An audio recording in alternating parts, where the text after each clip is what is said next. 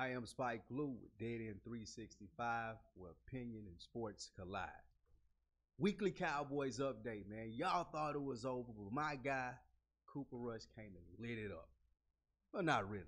I think what really happened is they don't have to make play calls to make the quarterback the superstar anymore.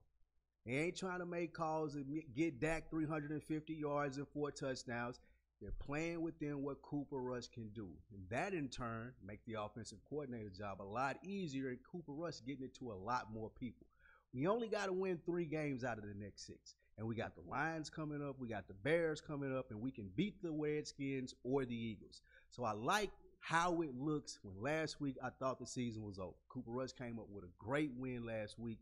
And I think if we can continue to get play calling with running the ball focus, Pollard and Zeke doing the same thing and not try to make the quarterback the superstar like when Dak was in there, we might can save this season and still win the NFC East.